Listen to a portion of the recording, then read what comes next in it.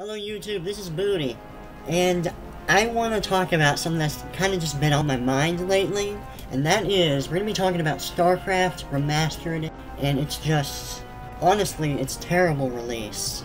I still love this game, and I'm not going to go so far as to say that I regret buying it, but I don't know what the fuck Blizzard was thinking when they thought it was okay to release a game in this state.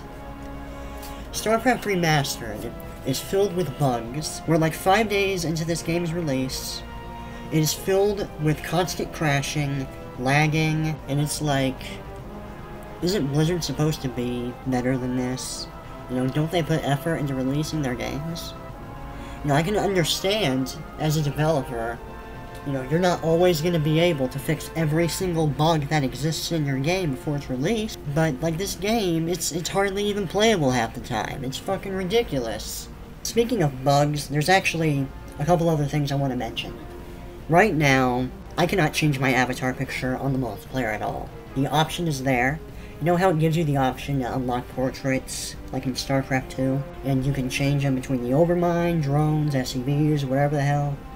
It just straight up doesn't fucking work right now, at all. Okay, you change it, you equip it, doesn't work. Okay? And another thing I want to touch upon is the options. Okay, the options, I don't know why, they will not save. Okay?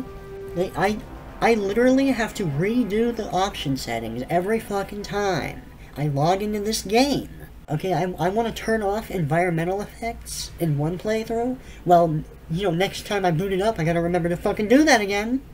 Okay, I don't want the portraits animated, I want them still, or I want them off straight up. I gotta remember to do that again, you know, next time I boot up the game. It's like, give me a fucking break, dude. Give me a break. Blizzard's a AAA video game company, and they can't even make a functioning option settings. Give me a... It's just really fucking stupid, man. And then you got the difference of iCloud saves and regular saves for the campaign, which I still don't understand. I'm not sure if that was necessary to begin with. I might be missing something there, granted. I'll admit I'm probably wrong about that. I don't understand the point of it, but here's one thing I do know. Sometimes when I want to load an iCloud save or any save, it crashes. So sometimes I actually have to restart entire missions in the campaign because I just don't have the option to load in the middle of it. And sometimes when I'm in the mission and I try to save, it just straight up will not save at all. Even though I'm pressing OK, there's no visual cue that it's saving because it's not. It's just buggy and I have to save in a new slot for some reason. And the options menu itself, okay, this might just be my laptop being shitty. Maybe, depending on how many other people have this issue. But there's always a delay to it when I try to open up the options menu, especially when I boot up the game for the first time. You just press the options menu, and it takes like fucking 30 seconds before it actually pops up on the screen. And it's not even just the performance that I want to be talking about. And you know, I'm sure that Blizzard will eventually patch it, and you know, everything will be fine, but well, for one, we shouldn't even have to be dealing with that. Okay, as people that buy this game spend hard-earned money on this game. I pre-ordered this thing, too. Okay, so I was really looking forward to this game and playing the crap out of it 24/7. Can barely even do that half the time, because sometimes Battle.net, you know, the Brood War version of Battle.net just don't fucking work right. But there's other things about this remaster I want to be talking about, too. To begin with, this is actually one of the laziest remasters I've ever seen in my life. I'm sorry, but here's the thing. You'd think that the purpose of a remaster would be to modernize the game as much as possible. That way it's more accessible to new gamers, well, new players, you know what I mean? That means making the main menus more convenient, adding in a few extra features. I'm not talking about the gameplay. I'm purely speaking from a UI perspective. Little things that Starcraft 2 has that this game doesn't have, you know, which I don't know why it doesn't have it. So in one of my videos, I was talking earlier about how the post-game screen in Remastered doesn't have the extra tabs that Starcraft 2 has. That's a good example of what I'm talking about. Wouldn't it be nice if you could see something like upgrades or a graph of how many units or supply you have roughly throughout every part of the game? There's not even like a watch replay from the beginning feature. And it's just one of those things where it's like, why? And I see so many people defend this shit. Oh, Brood Warrior Remastered is supposed to be as true to the original as possible. But there is a difference, okay? Touching the main menu and adding in features is not bad for the game. Why would it ruin Brood War to be able to see your upgrades compared to your opponent immediately? You know what you actually have to do in the remastered version of this game? The version released in 2017? If you want to know what your upgrades are like, you have to save the replay. After the game ends, you gotta load up the replay. And then, as you're watching the replay, you have to click on the units throughout parts of the game whenever you want to know what the upgrades were looking like. That's what you have to do. By the way, the replay system in this game doesn't even have fucking tabs in it. Is there a reason why there's not tabs in it? Like, why is there not a production tab in the replay of this game? There's no units tab, there's no resources lost, there's no workers, income tab, nothing. It is literally, verbatim, Starcraft 1 replay system. Straight up, with almost no improvements. Like, I could be wrong here, it might have always been a thing, but I think the only addition to the modern version of the replay is you can rewind. That's it. It's pathetic. And it especially doesn't make sense in context to esports. How the fuck are you helping casters, people that make a living, watching and analyzing Brood War competitive games, and they just have to deal with the fact that there's no fucking production tab? Yes, I know.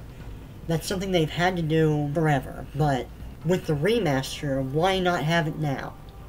You know what I'm saying?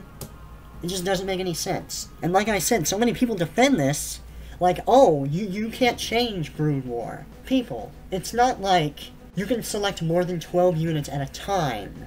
Okay, that's a massive change. The game is balanced around that shit. The game is not balanced around there not being an income tab in the replay system. And another thing is just, overall, like I said, this just feels half-assed, rushed out the door, and the bugs and the glitches are just proof of my point. Okay? Because if nothing else, you know, I wouldn't be so mad if the game was at least functioning right. Okay? But it's not. It's lazy, it barely adds anything at all to Brood War to make it a better game, and on top of that, it's laggy as shit. It's like, come on. Just the way Blizzard has dealt with all of it, the release of this game, and what little they added to it just comes across as, in a way, very, very pandering. Like, let me tell you what I'm talking about. One thing I was really looking forward to when I was gonna buy this game is the different cinematics. Okay, let's go back to, I know they're different games, but they both serve the same purpose. Okay, I'm gonna compare Brood War Remastered to Halo 2 Anniversary. In Halo 2 Anniversary, they changed up the graphics quite a bit in the cinematics, or the cutscenes, whatever. It's almost lifelike. It's fucking amazing. You know, it's way better than how it looked in the old version. Blizzard, you know what they did to the cinematics in the remastered? Fucking nothing. They added subtitles, made it a little bit clearer, but it's very clearly the same graphics, same style. It's like, dude, I was actually looking forward to different graphics. That would have been cool. It would have been amazing to see a twist on the art style a little bit. And they've already done it with the fucking portrait, so it's like, why not? Okay, you do it for post-game screens, you do it for the briefing screens, you know, you add these concept art-looking images for the narration sections of the campaign, for the quote-unquote enhanced storytelling, which it's not really that enhanced, you know, it's like mildly better than a black screen. It's not that big of a deal. It's like they only avoided doing that between a mixture of laziness, because they just didn't want to do it, because it's extra work, and pandering. Because, let's face it, okay, if there's anything I've learned from the StarCraft 1 community is they really, well, not even just StarCraft 1, but people in general, when it comes to an old game and a remaster or anything related to it, people grow up with something they're familiar with, they fucking hate change. They really hate change. And I understand that this is made for the fans, but if anything, this whole thing and how it's handled is just proof that you don't necessarily have to do every single thing that people want you to do. I know this is like, probably a controversial point, and this is coming from someone that has had plenty of experience myself with being upset at a game that makes changes to a game I'm familiar with. but it's okay. This is the big advantage between Starcraft Remastered and any other kind of remake of an old game, okay? You can turn off everything. You can turn off everything if you don't like it. You don't like the portraits, turn it off. You don't like any of the HD graphics, turn it off. You know, there's no point in bitching. In my opinion, there's no point in bitching about the art style of the HD remake, because if you don't like it, you can just turn it off. And it's not like these are just universally bad. It's a matter of opinion.